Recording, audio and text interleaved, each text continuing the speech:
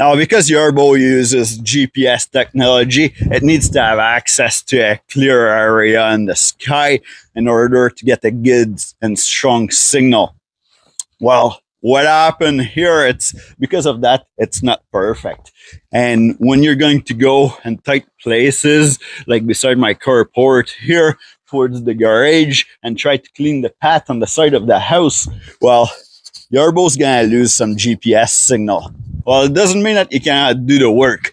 So what you're going to have to do then is just grab a remote. You have either the choice in between the game console controller and use that remote in order to drive Yarbo to the side of the house and clean your path. Or the other option that you have too is in the app. The app actually have a remote control built into it. So you can go into the remote control in the app and run Yarbo to bring